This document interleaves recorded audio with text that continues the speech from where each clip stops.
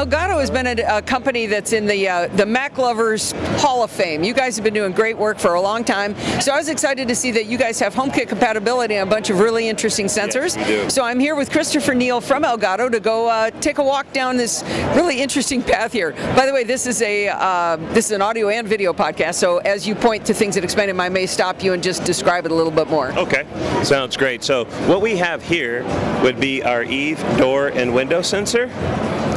And so all of those, all of the information there can be stored in the dedicated application here via your iPad, iPod Touch, or your iPhone. And you guys are HomeKit compatible, which is the most important thing to me. And so this works through the hub, through your, like you say, an Apple TV or an iPad at home. It can be, and it can interoperate with any vendor, such as Philips Hue, Honeywell, or any other HomeKit certified vendor can interoperate with our products as well. Oh, I didn't know that. Okay, so these are contactless window sensors, so you could have it set up that you know that a window's open, for example. Okay, cool. All right, we're going to be walking down an aisle of, this is one of the craziest displays. We've got bright white lights hanging these things, so I'm going to keep rotating these. Let's see, we're at the Eve Motion. What does this do? Basically, the Eve Motion kind of acts in correlation if you do have a home security system in your house to also declare motion sensor. Okay, cool. Motion detection, so it sets the rules, the insights, and all of the information that you need to know who is coming in and outside of your home. Oh, very, very cool. All right, let's keep going. Let's see. These communicate through Wi-Fi? Actually, Bluetooth, LE. It's Bluetooth low energy. But that's going to make the batteries last a long time. Why'd you do that? It'll make the batteries last a long time. That is a little bit of a close range. Some of our consumers have wondered how they would be able to get that information if they are far away. But you could utilize the Apple TV as a liaison, as a gateway to be able to get that information to see who is coming in from your home, whether you're at work or on vacation. Okay, that's cool. So yeah, so you guys don't have a centralized hub of your own? No, we don't. Which makes me so happy. We were hearing everybody was going to have their own physical hub. I was going to have to get a 16-port switch just to, open my doors. Yes. Let's see. All right. What's the next one's called? The Eve Room, a wireless indoor sensor. And what does this one do? This is our indoor sensor that measures the volatile organic compounds, which is a VOC, so e.g. like formaldehyde, those sorts of things. Carbon monoxide? Correct. Oh, and great. so if you have a problem area in a home, this will punch out insights into the application to see how your home is measuring up as far as meeting the standards of a smart home. Especially if someone has respiratory issues, this is a wonderful device to be able to have, to be able to see how you can go about implementing certain filters or whatnot in your home to help with more. I sure hope we don't find formaldehyde or somebody's doing something real weird in the basement if we got that. Yes. All right, we're going to keep going down here. Now we've got the Eve Weather.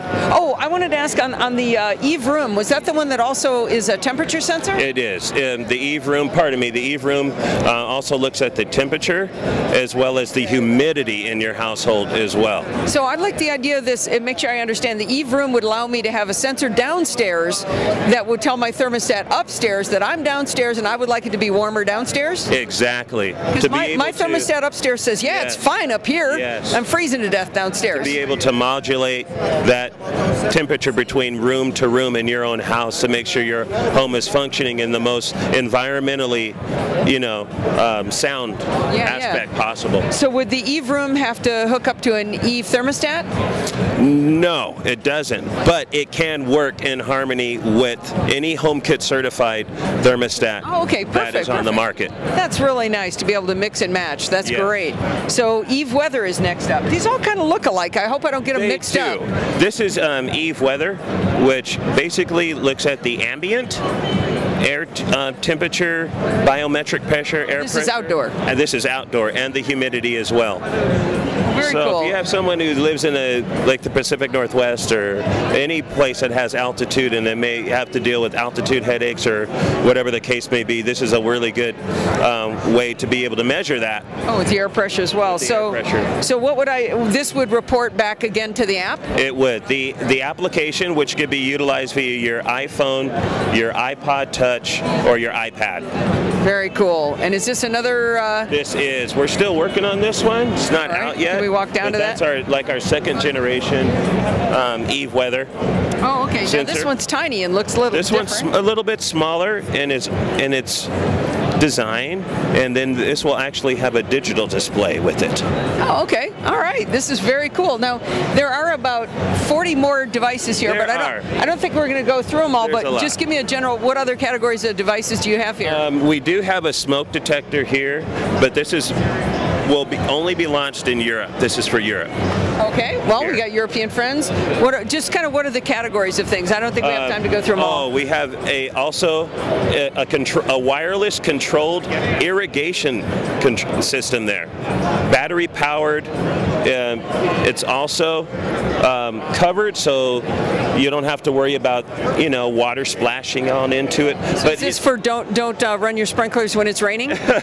Essentially, especially if you're trying to be very, very conservative when it comes to the usage of water. You could basically control the water from away from your home to turn it on and off. Okay, and also does it do also sensing as well? So that's going to tell you when to do that, right? Correct. All right. You can also set rules to it. It sounds like people should go to Elgato.com and just start looking at all of these. Yes. You got everything. Yes, all of our sensors, all of our products are all displayed at Elgato.com. Eve Weather, our indoor sensor, those types of products can be purchased at either the Apple Store, directly at Elgato.com, Best Buy, or Amazon. Very good. Thank you very much for your time, Christopher. Oh, wait. One more question. Oh, yeah. Price points. What are we talking about here?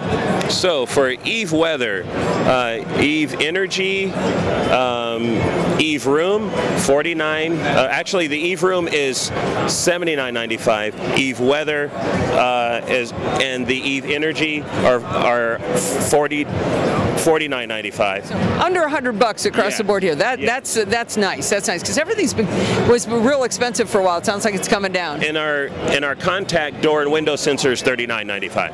Oh, very good. It's all under $100. All right, very good. Thank you very much, Christopher. My pleasure.